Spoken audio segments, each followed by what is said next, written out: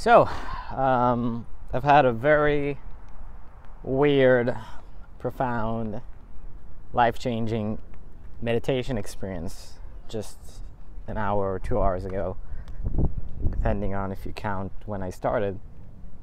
I talked to a few of my family members, and we had kind of an argument, and I got really pissed. So I don't really get pissed a lot, but I got pissed. And I decided this would be a really good time to meditate. So I just kind of went and sat down cross-legged and set the alarm for 60 minutes as usual. And then I still had the angry energy in me, that kind of justifying energy where it's like, oh, he should have said this, I should have done that, I should have said this to him, and this and this and that. And about 30 minutes in, maybe 25 minutes in, let me step back a bit. So 15 minutes in, 10 minutes in, I decided to focus just on sensations. So just on how I kind of felt inside. And I really didn't try to get away from the pain. So my back hurt because I was sitting straight up. I was like, okay, let's feel the back pain.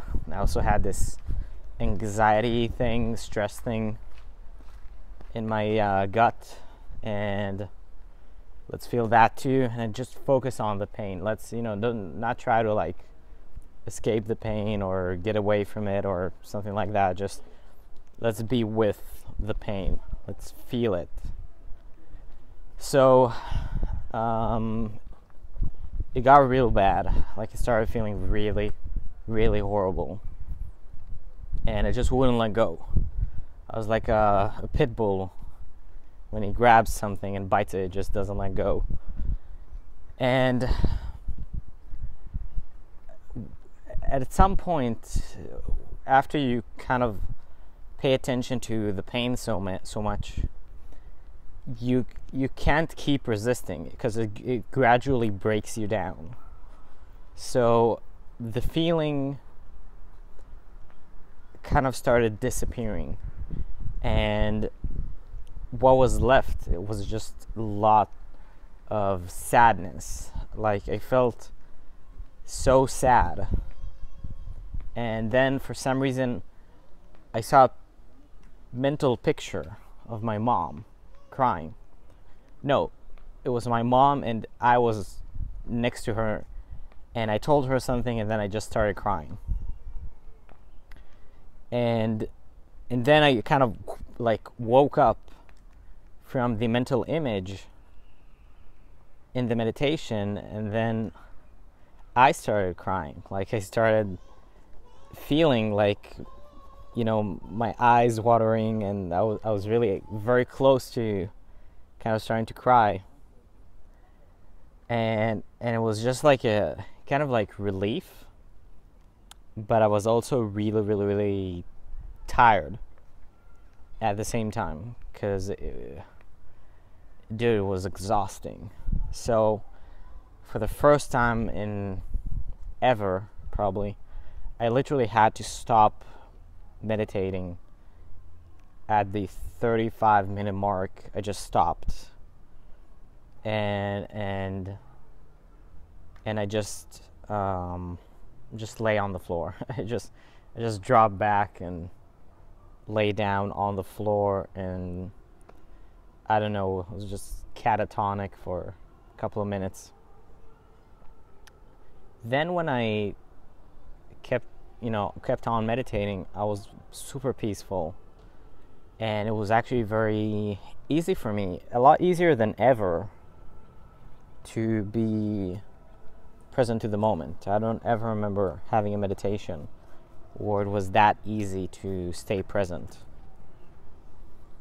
And I really feel like in life we often are kind of like, you know, in the movies where there's a killer in the cartoons, and then they find the bad guy. Especially it happens in Scooby-Doo a lot, when the bad guy kind of takes off the mask, like you know, peels himself off, and then it's like somebody else, and they're like, oh, so it's you. And then he peels himself off again to reveal another person. It's like, oh, so it's you then. So I feel like life is kind of like that. Only, you know, we don't peel ourselves usually at once. It usually happens over a period of time. But we just keep doing that throughout our lives, and we keep changing as life changes, as situations change, as our wants and needs changes, as we grow in wisdom. So I really felt in that experience that I kind of grew a lot in wisdom. I feel very different. It's like everything is the same, but everything is different. It's like I'm looking at a different reality. It's like the same reality, but it's a different color of reality, as if everything has a different depth, a different texture, a different color, different personalities. It's as if you look at the world through your brand new eyes, and many times they're not going to be very different, at least not on the surface level, but then you find out like how different they are, and other times immediately like you see a huge difference. So this was a very transformative meditation experience for me, and I'm so happy I have this habit, because I just feel like it makes everything happen faster. Like you basically evolve your consciousness so much faster than if you wouldn't do it, because it allows you to actually process pain. Where in life, whenever we feel pain, we try to either escape from it or numb ourselves. But with meditation, especially if you meditate right after something bad happens, not only do not escape from it, you actually look at it face first, which immensely accelerates the process of transformation that pain causes. So if you haven't started meditating yet, I couldn't recommend it more. I'm definitely going to do this for life. And I thank you for watching me talk about this experience. It's a very deep, profound, personal experience, but I've always been very easy to share very profound, deep shit. So thanks again. 3 more videos today. See you soon.